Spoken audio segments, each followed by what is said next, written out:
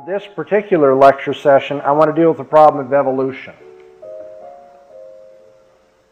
People will tell you, you can't trust the Bible because it teaches creation, but we know now from science that man came about through the evolutionary process. Okay? Or they will tell you, if they're willing to assume that God started that process, they'll say the Bible teaches God created man in 6 days and that he was supervising the whole process, and that man's not related to any animal origins, but rather God, as the Bible says, formed him out of the dust of the ground and breathed into him the breath of life, so that man is a special creation of God rather than, if you will, a natural consequence of an evolutionary process. Whichever approach they take. But another one is, well, the Bible teaches that man was created in 6 days, and we now know that it was billions and billions of years. And so, evolution proves to be, for many people, a stumbling block for Christian faith.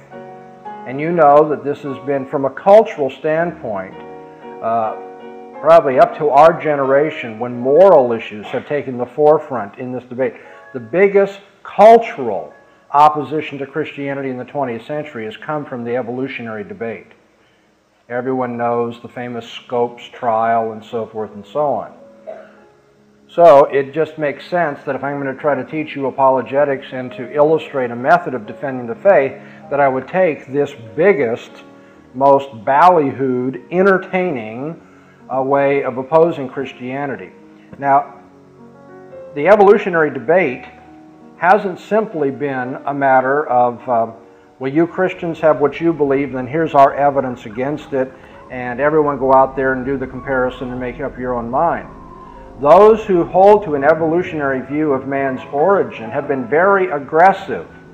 They've been evangelistic in the first place, using the classroom as their pulpit, and so forth. But they've also engaged in a great deal of, how can we put it?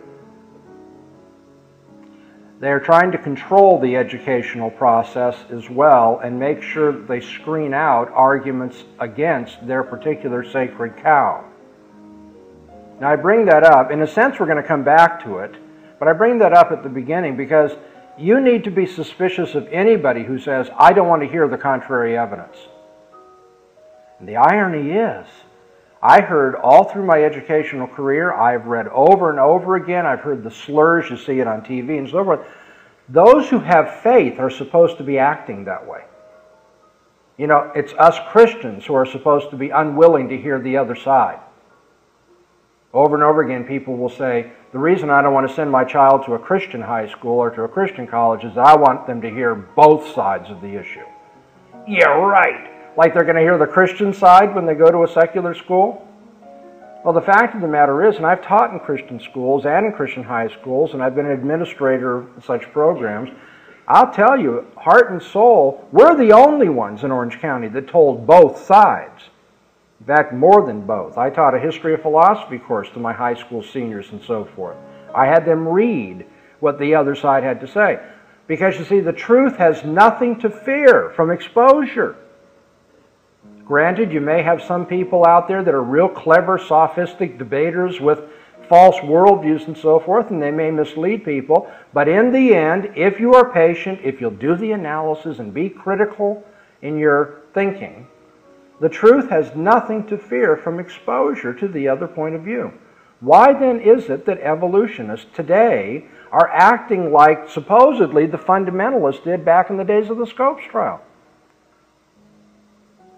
You have any doubt that's true? I'll tell you. Well, I can tell you more than one story. I don't have that much time, but one that affects my own life. The state of Louisiana passed a law a number of years ago, in the mid-'80s, if I have the dating right, that called for equal treatment of evolution and abrupt appearance views of man's origin, or creationist views. Abrupt appearance meaning man is not did not come about through a process, a natural process, but just appeared. And it was called abrupt appearance in order to strip away any appearance of religious language and the connotations and the hanging on of religion. Now, I'm not too happy about that, mind you, but nevertheless, we have a law here that says the evidence for evolution must be balanced with the evidence against and the other worldviews that compete with evolution. And of course, the ACLU, ever mindful of the rights and liberties of people, jumped in immediately and challenged that law so that it would not be implemented. And that went to the courts, and then a long, protracted process of taking depositions and preparing for a day in court transpired.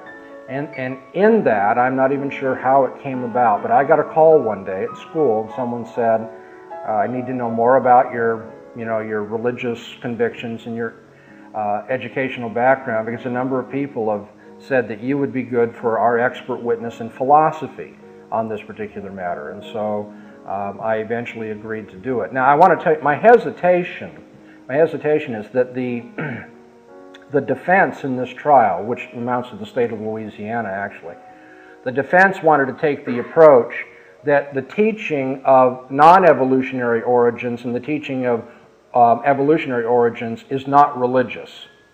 They wanted to say it's all just secular science, that's all there is to it. And I said, well, that's not really true. The teaching of origins, in fact, the teaching of anything foundational to man's reasoning and science is religious.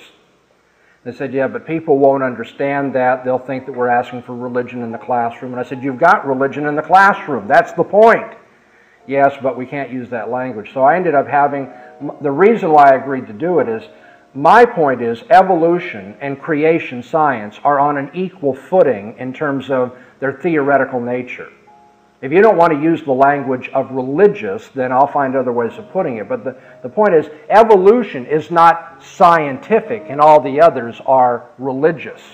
Whatever you want to call the Christian view, the evolutionary view is that as well. Call it religious, call it a matter of fundamental conviction, a matter of worldview, on and on and on. So that's why I was willing to go into it, although I wasn't real happy with that particular strategy of calling it all secular. Nevertheless, we went into this. I had a long deposition I gave in downtown Los Angeles one day, about 8 hours, with the ACLU, a couple of lawyers, and they came in, boy, and their guns were loaded. About 10:30 in the morning, one of the lawyers asked for the court stenographer to stop. What he meant is, I want to say something and have a discussion off the record. And you'll understand why he wanted it off the record in just a second. So she stopped and he turned to me and he said, I have to be real honest with you, Greg. I have never heard anything like this. He said, I have no idea what to say. And essentially my argument was this: what's sauce for the goose is sauce for the gander. And I had just spent a little over 2 hours showing him that evolution is not a scientific theory. And that's what I want to tell you today as well. And after I give this lecture, I've done this in places where people have heard it 2 or 3 times, and then finally, like after the 3rd time, they go, now I've got it. So I'm hoping it won't take you that long to get it. But it is hard for this to sink in because it's part of the air we breathe culturally now. People think evolution is a matter of the facts of science disproving the truth of the Bible. And nothing could be further from the truth. Evolution is not even a scientific theory. Yes, I know it's taught in science classrooms. Yes, I know that it's pervasively labeled a scientific theory. And by the way, just so you don't be misled, I realize many pop publications on this will point out that evolution, is not a fact, it's only a theory. That's not the point I'm making here. I'm saying that it is a theory, but it's not a scientific theory. It does not have scientific credentials. Evolution is a philosophy. And if you'd like to follow up on this, I just thought of this. I'm not a perpetual commercial. Please don't take me this way. But if you get our catalog, you may want to get a photocopy of my article on worshiping the creature rather than the creator. It comes from the Journal of Christian Reconstruction from a number of years ago. And in the article, I basically just wanted to trace for people the ideological and cultural context of Charles Darwin's work, The Origin of Species. And I make the point there, Darwin did not, if you know the history of philosophy, Darwin didn't give anything new to the world at all. He only put a scientific veneer on views that were being propagated long before Darwin.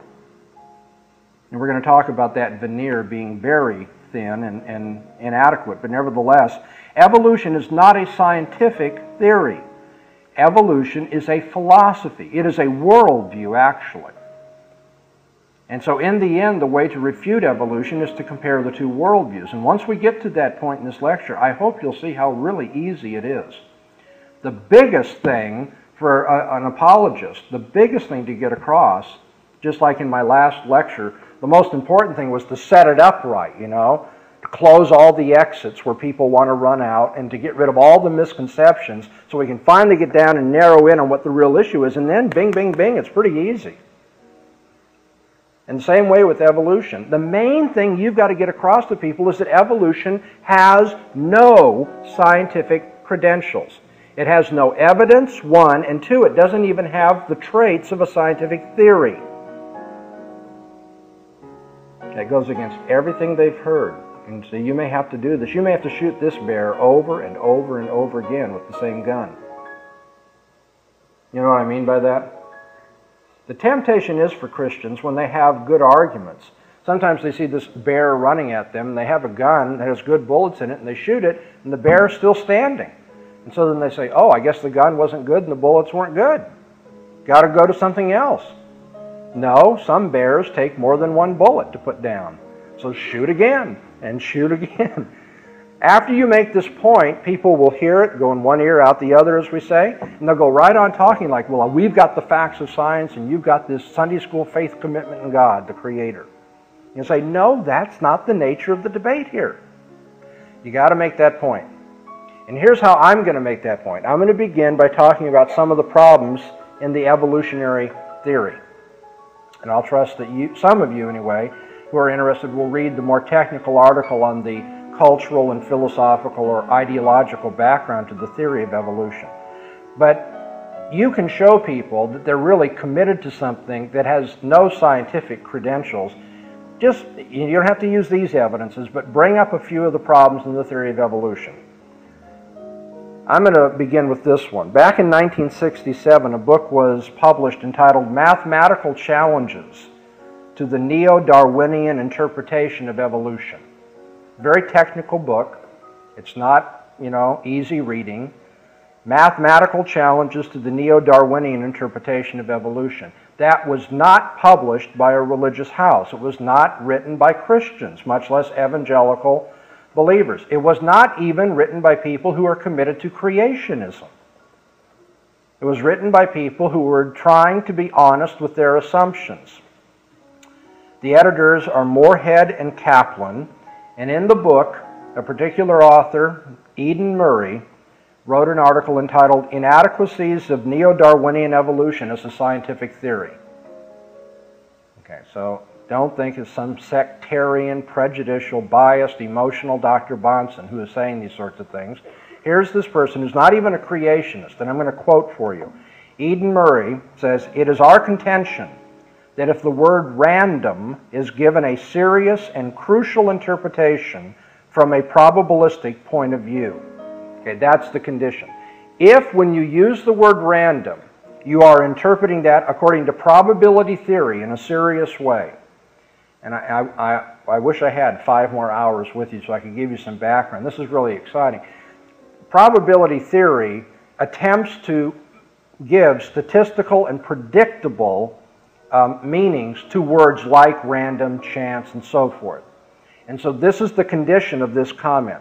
Murray says, it's our contention if random is understood in a probabilistic point of view, the randomness postulate is highly implausible, and that an adequate scientific theory of evolution must await the discovery and elucidation of new natural laws.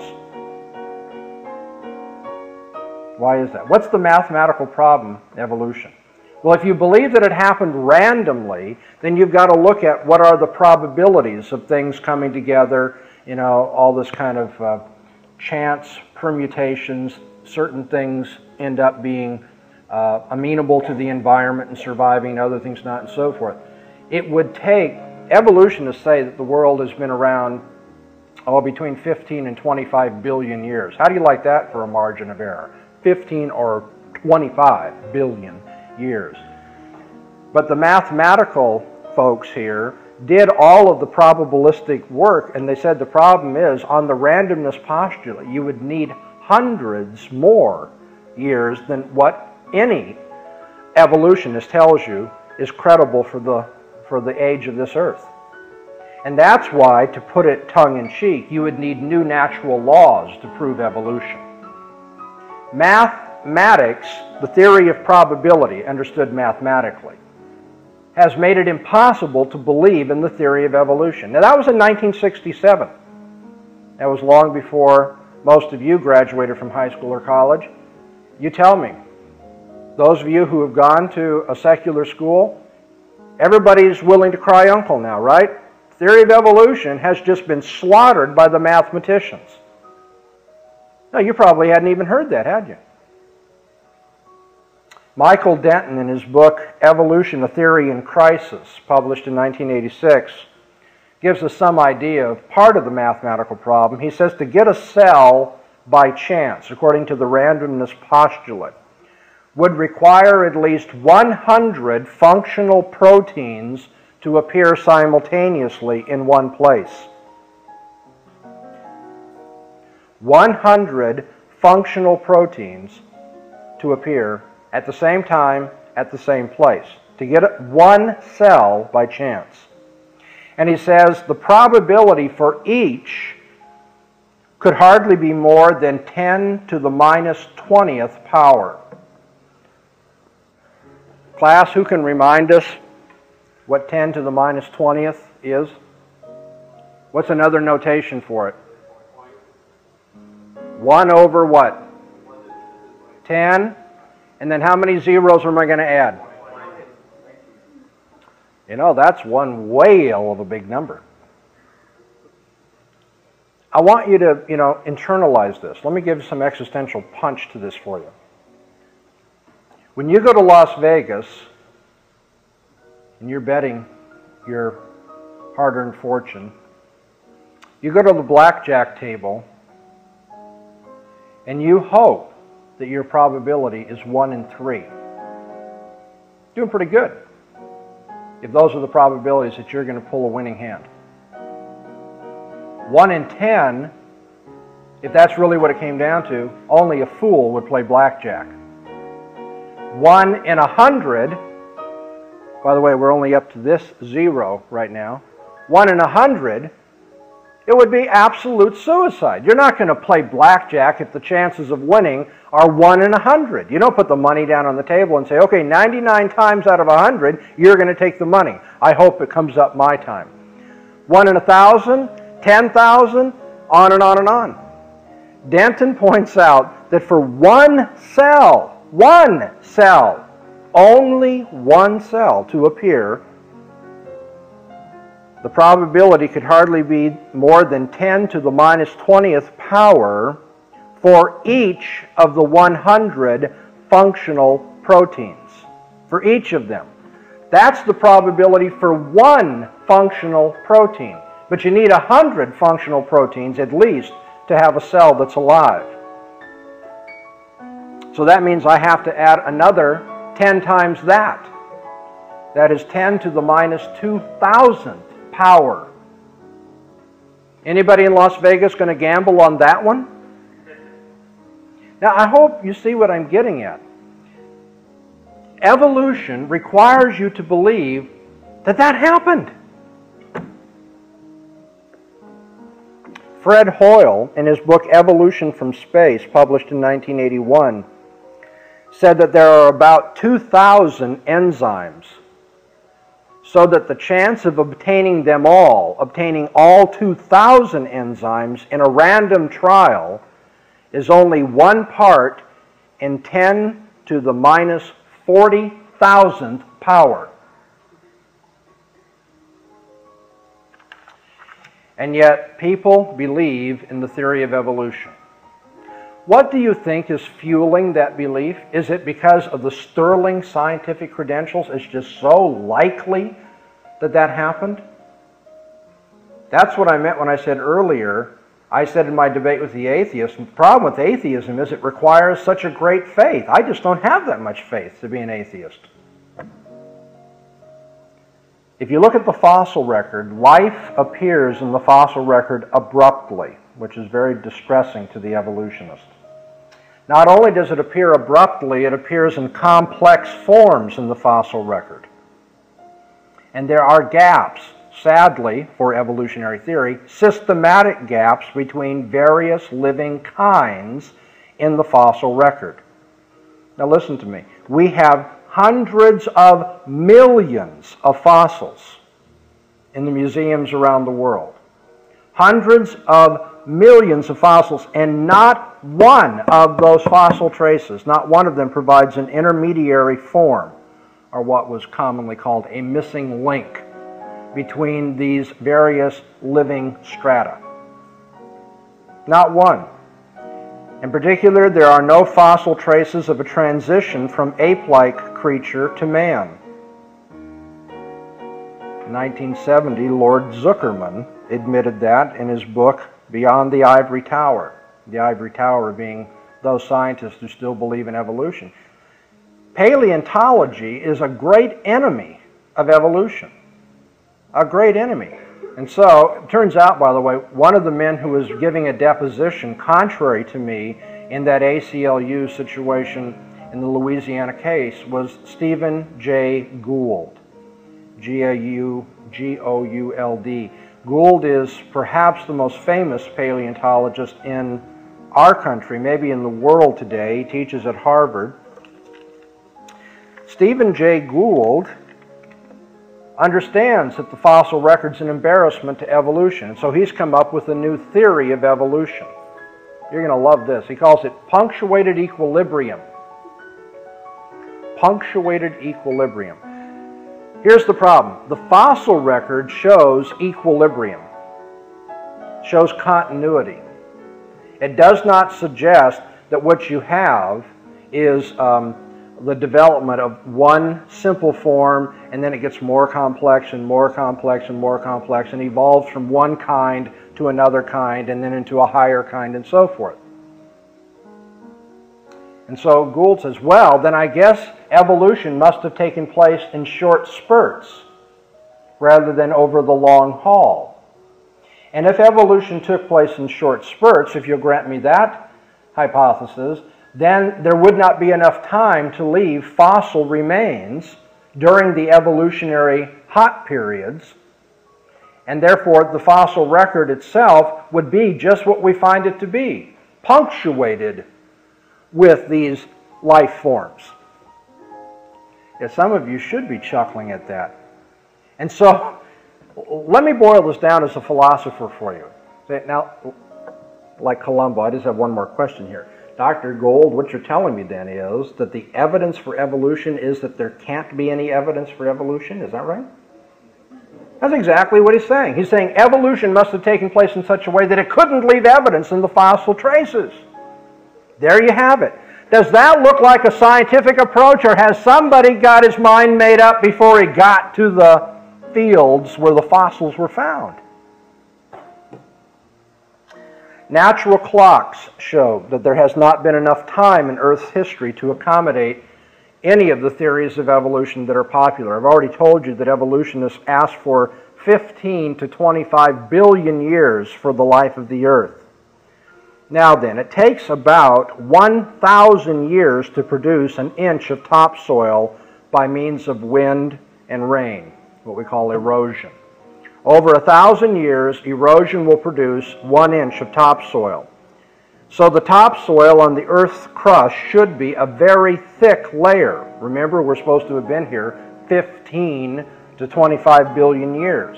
You know what the average topsoil depth is around the Earth? 6 to 9 inches. There's not enough topsoil to account for Earth being here that long. So people say, oh, well, that's because it's been washing into the ocean. We would have that topsoil, but it washed into the ocean. Well, then we should be able to measure the sediment on the ocean floor, shouldn't we? In fact, the sediment on the ocean's floor should be miles deep if the Earth is that old. The average depth of ocean sediment is 0.56 of a mile. Evolution is not believed by your professor or by your roommate or your next door neighbor because of its sterling scientific credentials. Evolution is a silly scientific theory. I know that sounds like I'm trying to be pugnacious or call names, but I mean that, believe me, I mean that in the philosophical sense. It's philosophical silliness to believe in evolution, and that's what I want to demonstrate to you. In terms of comparing worldviews, I want you to compare what makes sense out of the human eye. The evolutionary theory or the theory of special creation. Or what makes sense out of the fact that mammals have hearts and lungs and kidneys, by the way, that work together. And you're saying, if you don't know much about evolutionary theory, you may wonder why that's such an embarrassment to evolutionists. Evolutionists maintain that organisms develop gradually over time. Okay?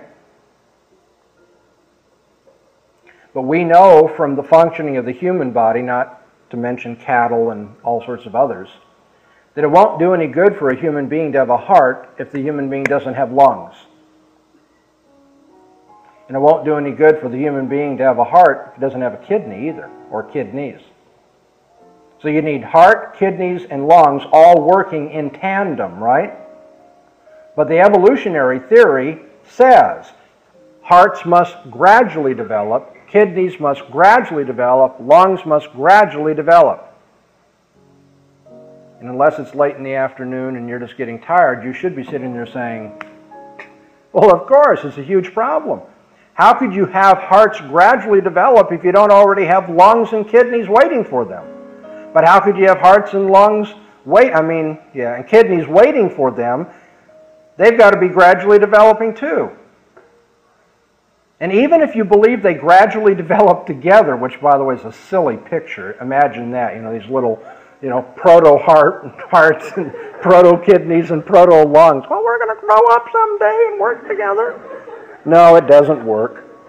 The fact that they gradually develop rather than appearing simultaneously in full mature form makes it impossible for the organism to live any longer.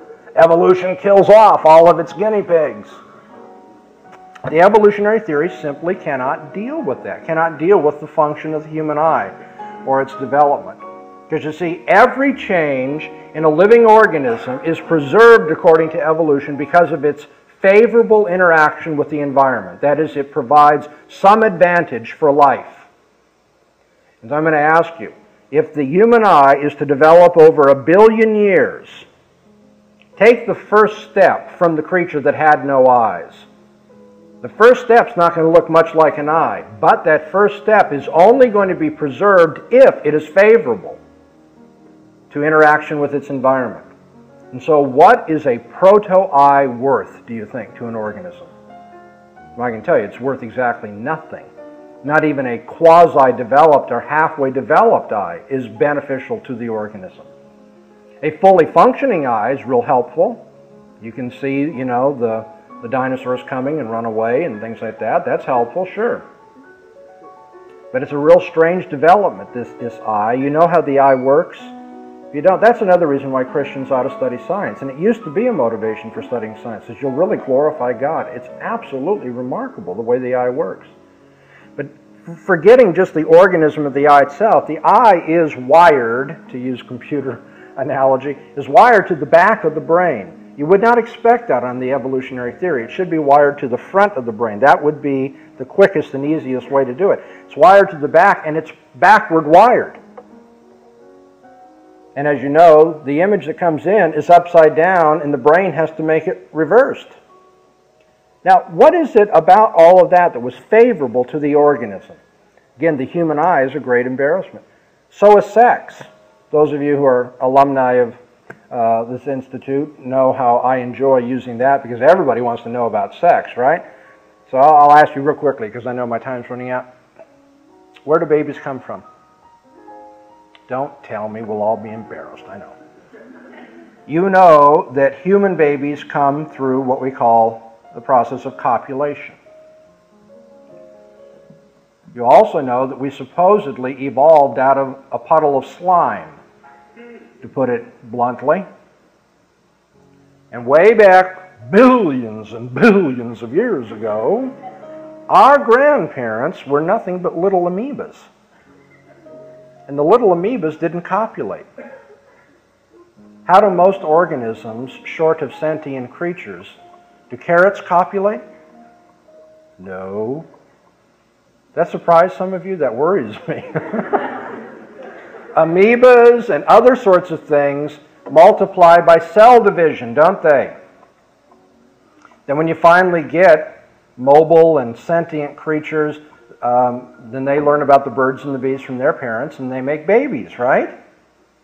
Okay, that's real simple. You don't need a PhD to understand that. Evolution says we started out as non-copulating amoebas and we ended up, with all this stuff that we do today to make babies.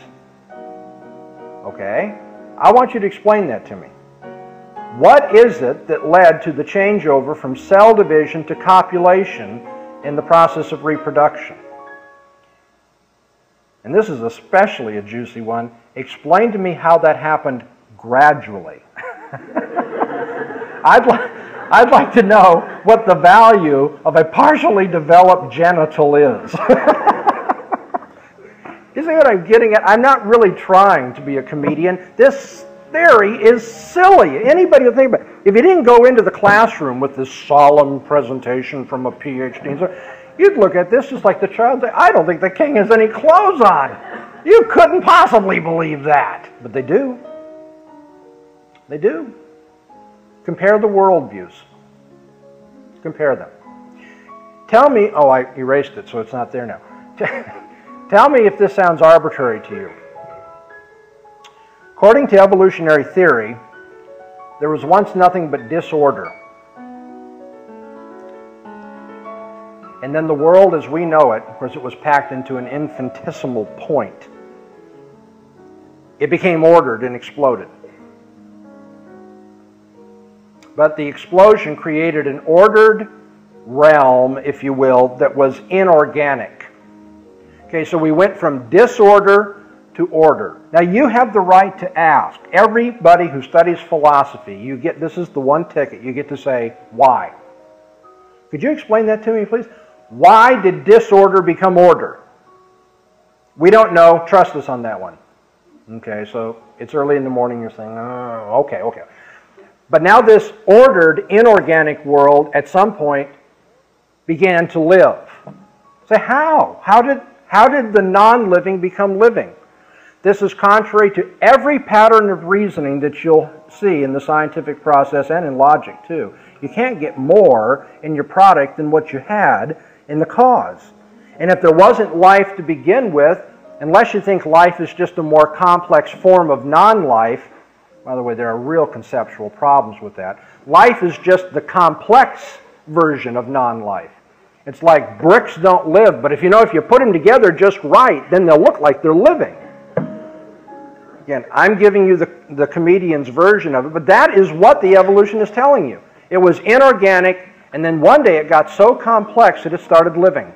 Yeah, right. By the way, how did it get that complex? What caused it? Oh, well, we don't know. Well, that which was living, remember we just have soup right now, the little puddle of slime. It's living, but what's living is all identical in its life forms. The evolutionist says now we must start getting diversity. And now the living identical soup becomes varied, unintelligent forms of life. Varied kinds of amoebas and other sorts of things. What caused the identical living soup to start diversifying into life forms? Well, we don't know. Well, those varied life forms were unintelligent, and eventually something developed that was intelligent and articulate. What caused all those various life forms to jump from non-intelligent to intelligent, from inarticulate to articulate? Well, we don't know.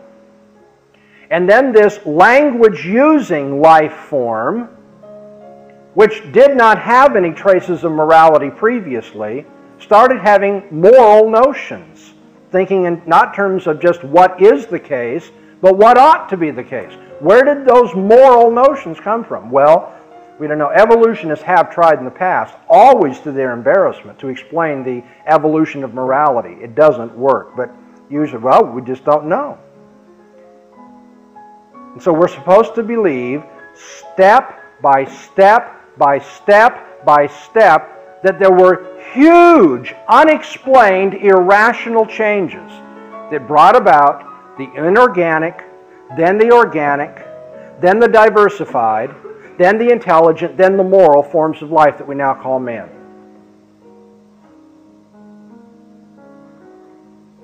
I've sometimes said, you have to be careful with this remark that it not be taken in the wrong way, but I've sometimes said that the best refutation of the theory of evolution is just repeating it. If you really tell people, this is what the evolutionist is saying. Now, the reason I say that is because when people encountered the theory of evolution, it's always in little pieces, a little slice, allegedly, of evolution. And then evolutionists love to cheat on you. You have to be careful, not just here, but everywhere. Unbelievers will like to change the subject and then equivocate on the word. Evolutionists, when you ask them for evidence, will often give you evidence of change within a particular life form.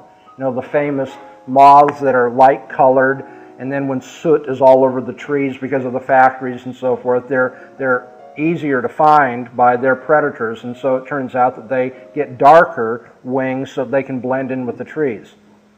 I mean, just about every book you read will give you that. It has flaws in it too, but nevertheless, that is not the kind of evidence, that's not the little slice that I'm talking about here, because that's not even a slice relevant to the theory of macroevolution. No one doubts that there are changes.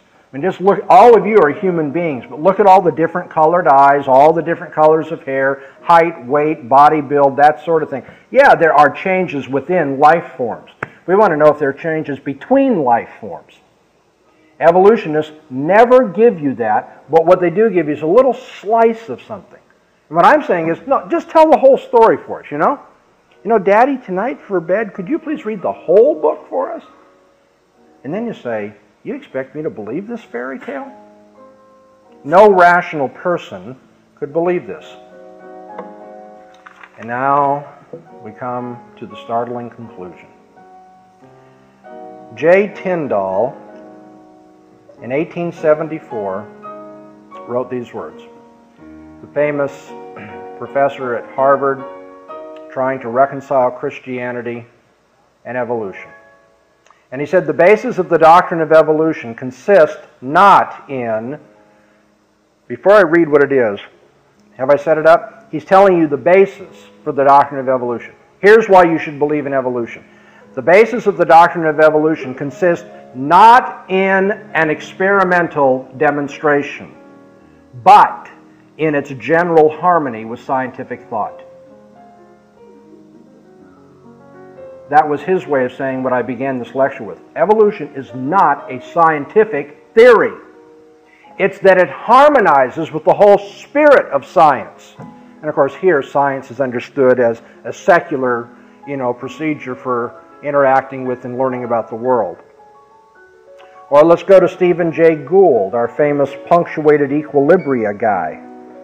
In his article where he presented this theory, entitled Punctuated Equilibria, it appeared in Paleobiology in 1977, page 145. I am not making this up.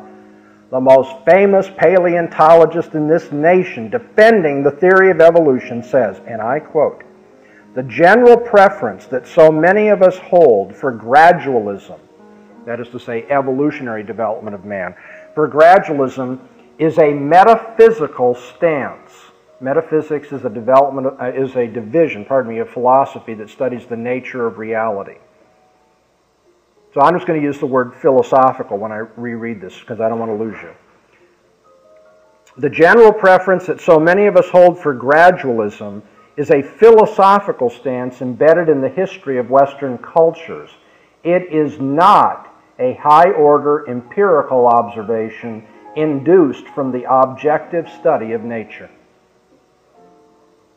The most famous defender of evolution in our country today says, we don't believe this because we've studied nature.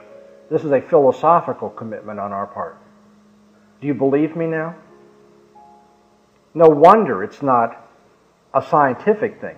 Science would make this seem ridiculous. Tell the whole story, Daddy. And everybody goes, yeah, right. And so the answer is, well, we never meant for evolution to be taken as an empirical theory. Evolution is a philosophical theory. Louis Bonheur, in The Advocate, March 1984. Bonheur was the president of the Biological Society of Strasbourg, the director of the Strasbourg Zoological Museum, the director of research at the French Center of Scientific Research. And I quote, "Evolution is a fairy tale for grown-ups. This theory has helped nothing in the progress of science. It is useless." Well, but you know that it's useful, don't you? It's not useful for science, but it's very useful for religious purposes, for religious prejudices. Because as Darwin's bulldog once said, when we come up against Moses telling us we can go no further by order of the Creator, we need to break down the sign and proceed on. The value of the theory of evolution is that it enables us to dispute the biblical view of man's origins. And you know what? If you take away the first 3 chapters of the Bible, if you think about it, you've really taken everything away. And that has always been what gives evolution credibility. It is the first refuge of those who don't want to be stuck faced with what the Bible says. And so we've got to find another way to explain man's origins. Now, time is very short. I'm going to say one more thing. Darwin held that the way in which evolution works, I told you this was a philosophy of life long before Darwin. He gave it a scientific veneer. What people didn't understand is, how does evolution work? There were people who were committed to gradualism, but they said, scientifically, how does it work? And Darwin said, well, it's by the survival of the fittest. Organisms change, and those which change and are the most fit for survival, then they survive, and they produce more changes and so forth. And the unfit ones drop off along the way. And that was supposed to be the mechanism, you see, that drives evolution forward. Survival of the fittest. And sadly, it wasn't Christians who pointed this out. It was analytical philosophers, people who are unbelievers and in some cases violently against Christianity, who pointed out that the theory of evolution is not scientific at all because the survival of the fittest is not falsifiable. There's no way you could disprove the survival of the fittest. And the reason is there's no way to separately identify those organisms that are fit for survival and those organisms that actually survive. To test the theory, you'd have to say, okay, we know that these are the organisms that are the most fit. Then we wait and see and say, oh, lo and behold, they're the ones that happen to survive.